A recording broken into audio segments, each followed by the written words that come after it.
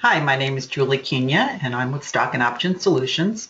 And today I'm going to show you a very quick way to calculate the end of the month from a date that you may have in a different cell, such as here where we have vesting dates in this particular column B. And we're going to try to return the end of the month within those vesting months. There's a very quick formula that you can use to do that. It's simply equal sign EO month, open the paren and point it to the cell that you want to return the date, the end of the month for.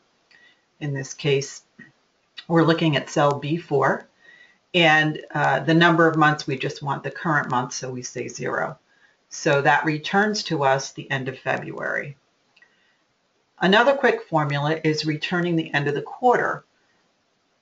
Again, we start with the EO month formula, and we indicate that we want to bring in the vesting date, in this case in cell B4, and we want to find the end of the quarter that's going to be relative to that date.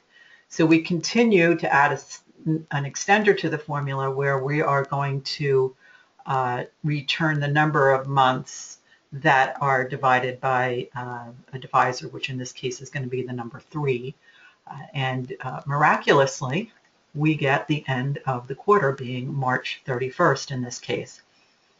It's a very quick and easy formula, eliminates the need to do text to columns and concatenations. And then the cell is actually recognized as a date if you need to do any VLOOKUPs or index matches from these particular cells. So again, quite simply, we use the end of month, which is EO month, and point it to the cell that you want to return the date for, and it knows to return the end of the month.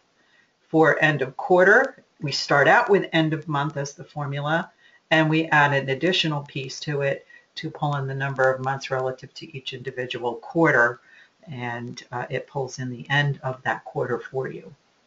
So I hope this has been helpful. We use this quite frequently here at Stock and Option Solutions, and I think you're going to find it useful as well. Thanks for joining us today.